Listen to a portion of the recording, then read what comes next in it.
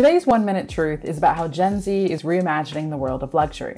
Historically, we know that luxury has thrived by cultivating an aura of exclusivity, of success, and of excellence.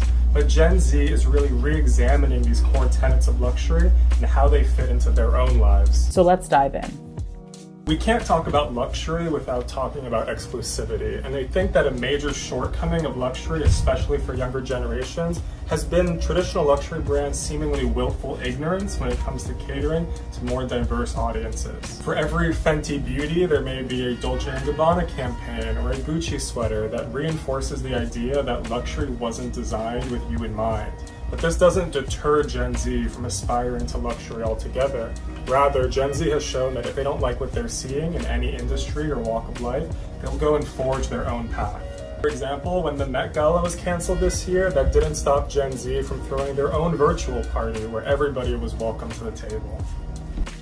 So it's no surprise that we know from our data that 73% of Gen Z believe brands need to do more to promote diversity. And this tension between Gen Z's strong belief in diversity and inclusion presents a rather bittersweet pill when it comes to the world of luxury. When asked how they most want to be remembered, Gen Z is the sole generation that responded as somebody who changed the world in a positive way. And so the common struggle for this generation is that their passion for social causes and a desire for material luxury can often feel at odds with one another. We even see this playing out in the language that's being used around the world of luxury. Gen Z doesn't think of themselves or the objects or materials or experiences they want as luxurious.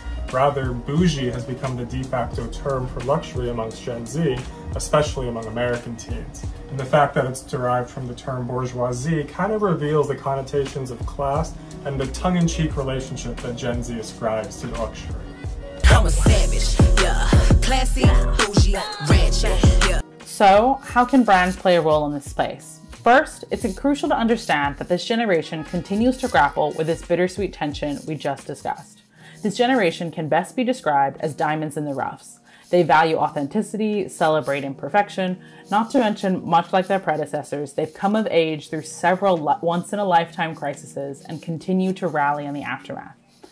As a result, Gen Z is rarely afforded a moment to disengage or decompress.